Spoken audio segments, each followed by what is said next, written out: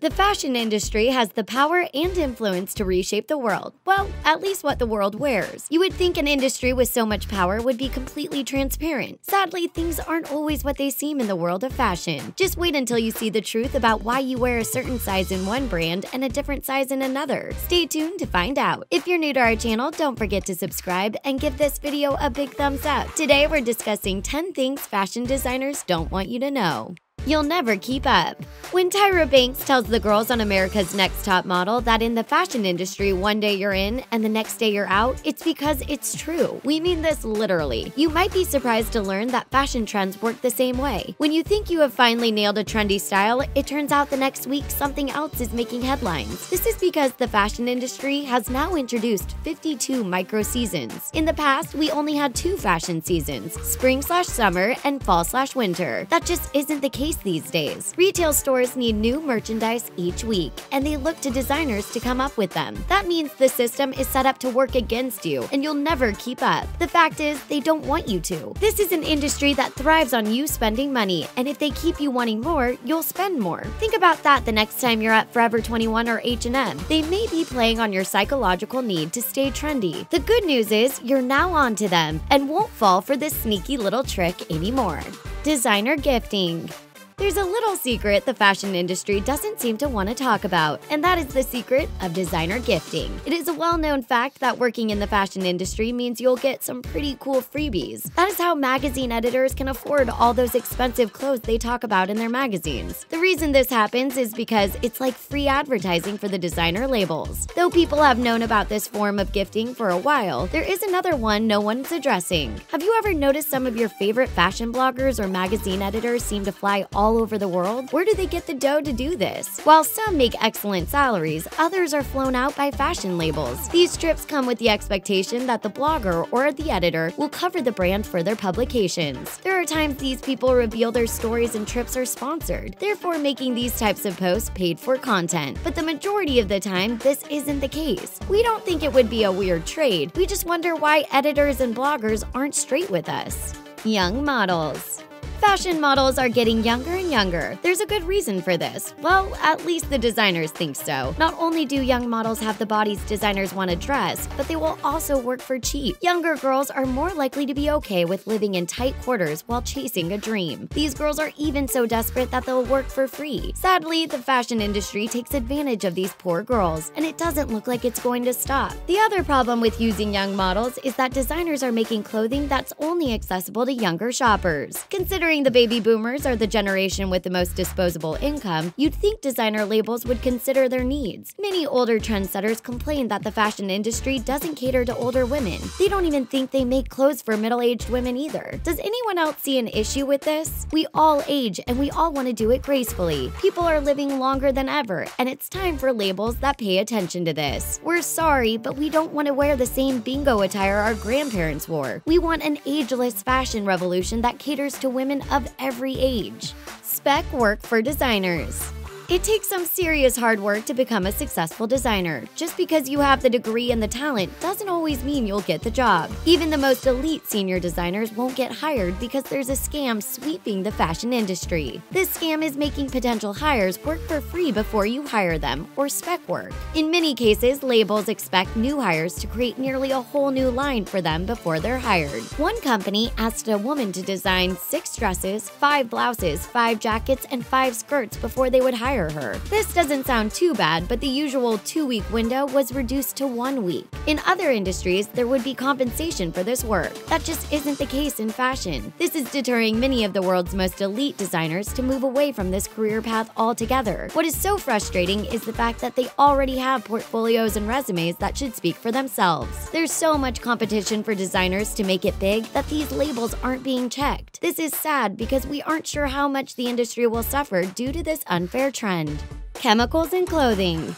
Just because a tag shows you all the materials that your clothes are made of doesn't mean you know everything that's in your clothes. Did you know that manufacturers use chemicals in every step of making your clothing? Considering there are dozens of measures taken in making a simple cotton shirt, this statistic is alarming. Garment makers use chemicals in many different ways. Some of them are to make the items insect-resistant or assist them to have a long shelf life. Yes, just like canned food needs to make it from the manufacturing facility to the store, so do fashion items.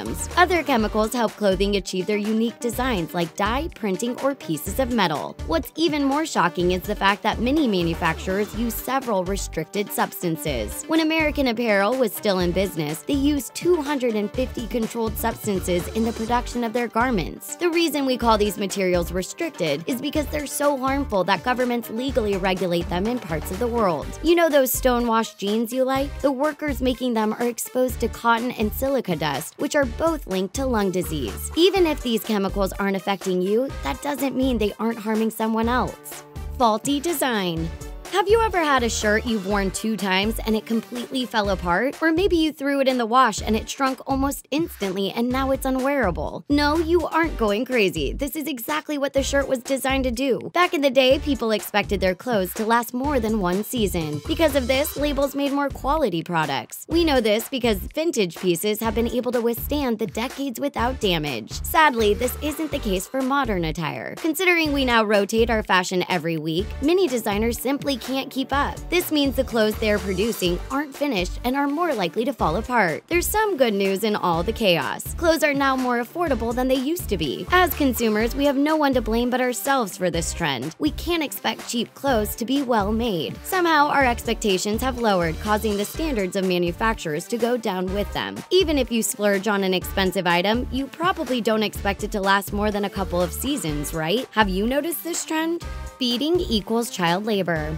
Brace yourselves, people. If you have beads or sequins on your clothing, it may be an indicator of child labor. Considering how popular it is to add a little glitz to your ensemble, this is an alarming notion. Many times, clothing manufacturers target young children to do beadwork because of their small hands. The size of their hands makes it easier to produce intricate details and patterns. The most disturbing part is that these children are expected to work 16 hours a day in horrible working conditions. Kids as young as 8 or 9 are working in filthy sweatshops using tiny needles to make these sparkly garments for mass consumption. Many manufacturers have stopped child labor and replaced children's sewers with machines. Unfortunately, that isn't the case worldwide. Stores that are under the fast fashion umbrella usually don't regulate the source of their clothing. Because of that, these manufacturers aren't held accountable for the conditions of their workers. Many of them don't want to pay the expense of purchasing ethically sustainable machinery, so they rely on child laborers. Think about this the next time you choose to buy anything with embellishments. Do your research to make sure your clothing is ethically sourced, and you can help stop this growing epidemic.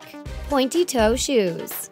This type of footwear is in every fashionista's closet. Pointy-toe shoes are considered a fashion staple, and we don't see them going anywhere. Sadly, that doesn't mean they're good for you or your feet. Yes, you've probably grown accustomed to the pain these types of shoes cause, but they can still wreak havoc on your foot health. Much like other high heels, ones with pointy toes can cause metatarsalgia. This is a painful condition that causes the balls of your feet to become inflamed. If you're a fan of sky-high heels, then you've probably already experienced this. That isn't the only condition that can affect your feet. There is also neuroma. Many people who wear pointy-toe shoes have experienced a painful sensation between their 3rd and 4th toes after wearing the shoes. This is what doctors call neuroma or Morton's neuroma. You can make your feet feel better by switching to flats, but sometimes surgery is needed to relieve the pain. Even though these shoes are unhealthy for your body, the fashion industry is still pumping them out in vast numbers. You know what they say, pain equals beauty, and that is certainly the case with pointy-toe shoes.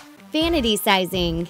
Have you ever worn a certain size with one brand and an entirely different size with another? No, you aren't fluctuating in weight. This is called vanity sizing. Because the size of American shoppers has gone up over the past few years, the clothing sizing chart has as well. Back in 1958, a size 12 was the same size as someone who wears a size 6 today. This can also be confusing because a size 6 can fluctuate from brand to brand as much as a few inches. Trying on jeans is even worse. You can go into a store, grab a few jeans of the same size and brand, and they will all fit differently. This is partially the consumer's fault because they're more likely to buy an item that has a lower size number. Did you know that around 70% of women in the US wear a size 14 or greater? Most brands don't even carry those sizes, which leads to another issue of size discrimination. Women are expected to be a certain size, yet fashion labels are never clear about what their actual size really is. This is a problem that celebrities like Beyoncé and Melissa McCarthy are starting to speak out against. Hopefully they're listening and we can see the end of vanity sizing as well as size discrimination.